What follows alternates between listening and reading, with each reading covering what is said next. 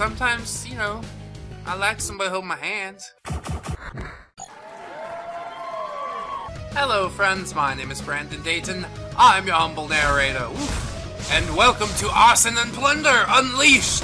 It's actually a pretty cool beat-em-up game where you switch back and forth between an elf mage and obviously an orc warrior. So there's a good amount of duality. This warrior can deal the damage, however, sometimes you need to switch to the mage, especially when you've got groups coming in. They send huge hordes of enemies after you in this game, but it's usually decently handleable. I've been enjoying myself quite immensely with this game, for as simple as it is. It is a little bit clunky, especially when you're trying to do the jumping controls, but the magical attacks are extremely powerful, and mana is pretty plentiful as well. In the upper left you can see my mana bar is blue, and then the health bar is a little harder to see, but it is near to the character portrait from the mana bar. Boosh! Beat some mages up. Fuck, it feels so good. Just being an orc, man. Just being an orc, bro.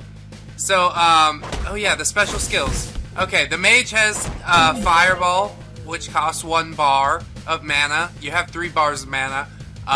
Then there's a Rain of Fire that costs 2 bars of mana. And then there's a giant fucking Nova that you can actually target, and that costs all of your mana. The Orc has a Whirlwind Cleave, which is really good for when you get surrounded. And yeah, like that. And then he's also got a Charge, which uses 2 bars of mana, and a Berserk, which increases his damage for a pretty good long time. I like the Berserk. Yeah, we did that. That wasn't too bad. So, I've decided, for the gameplay side, the controls get a 6 out of 10. They're a little less responsive than I'd like. I hate the mountains, it's so cold. Don't worry, when we find Carol, we'll light a fire and keep warm. Aw, they're being good friends. They hate each other because they're like, orcs and elves are racist and stuff. Anyways, the controls I've given a 6 out of 10. They're not super fluid, but they certainly get the job done. Controller definitely feels better than the keyboard, but I applaud them for having the option of either one. The fun factor, I've given this game a 7 out of 10. It's extremely, extremely good. I like just having giant hordes of enemies come against me, and then seeing one character take them out and strategizing to do so. Yeah, dash. It's a really good feeling when you do conquer it. You'll probably fail just a little bit, but you can't be scared of that in this game.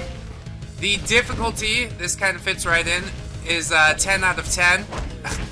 This game will brutalize you. The bosses have some pretty cool mechanics. There's one boss that forces you to jump.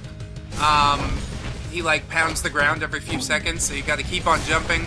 And eventually, I just use the orc to smash him in the face and keep him from pounding the ground. But I'm sure there's bosses that the mage is more useful for as well. So it's just finding the right combination. I think it's really, really good. Really, really beefs up the challenge. And sort of saves the replayability. The replayability for this game is a 6 out of 10. I don't see a whole lot of reason to replay it, to be quite honest. There's 5 levels, or 5 stages with like 5 levels in them. So 25 stages, they're relatively short, but you get the high score, which helps to bring it back around again, make it a little bit more replayable, although there is no global high scoreboard, unfortunately. The innovation is not too great. I've given it a 3 out of 10. I like the switching back and forth mechanic. I haven't seen it done quite this way before, so it's an interesting thing. But yeah, not quite enough to make me go, wow, this is something totally new. It's not something new, but it's relatively well worn. However, it's serviceable. I'm having a lot of fun with it. Graphics, I've decided to give a 9 out of 10. They're really, really freaking good. I really like how the foreground moves, and it gives a lot of depth to everything. Even the characters and stuff, when you're moving back and forth. It seems something that's minor, but it's definitely a hard thing to implement, so I applaud them, and especially in the background, it just looks awesome. The music for this game, I've given a 10 out of 10. It is fucking fantastic. Rocking so hard. Oh, I got rocked hard. I went in there too much with the elf, I think, if you watch that back. But anyways, the music is metal as fuck, and I absolutely love it. 10 out of 10 for the music. It's well-constructed metal. There's not like any gigantic riffs or anything like that, but it's definitely what it needs to be for a game that is this extreme and this fucking awesome. The story I've given a 3 out of 10. The humans come to take the orc and elf lands away. However, yeah, that orcs and elves decide to band up together and destroy the humans. So, not a great story. I guess there's a little bit of nature awareness in there. But really the reason that I like the story is just some of the writing.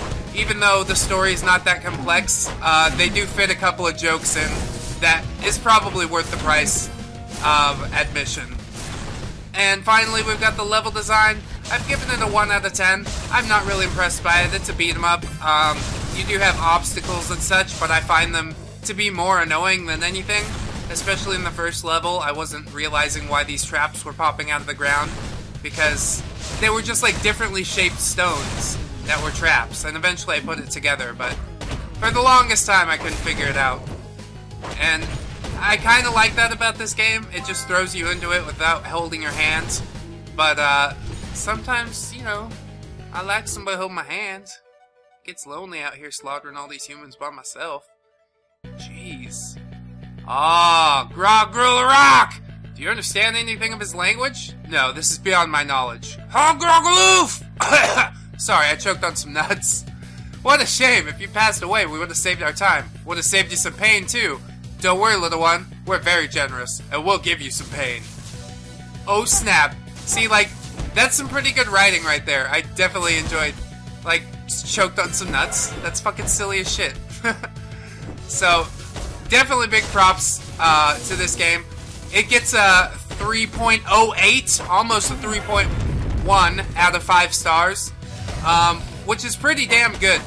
I can't say that my expectations were huge, because whenever I hear beat 'em up, I'm like, I want to beat this little dude. Yeah, he's got like a little wave attack too, so I guess I gotta jump over that. Oops. Damn. The game is definitely not easy, but like I said, that's one of the things that buffs out the fun factor for me, and definitely the replayability as well. It is short, however. You'll probably spend 3 hours at the most running through the campaign, which isn't fantastic for $7. I might wait till it's on sale, but if you're a fan of this genre, then, you know, $7, it's not that much. It's not gonna hurt. You're supporting indie devs. God damn. So friends, this has been Arson and Plunder. I've been Brandon Dayton, your humble narrator. I do hope that you have enjoyed this episode, and if you did, I hope you will like, comment, and or subscribe.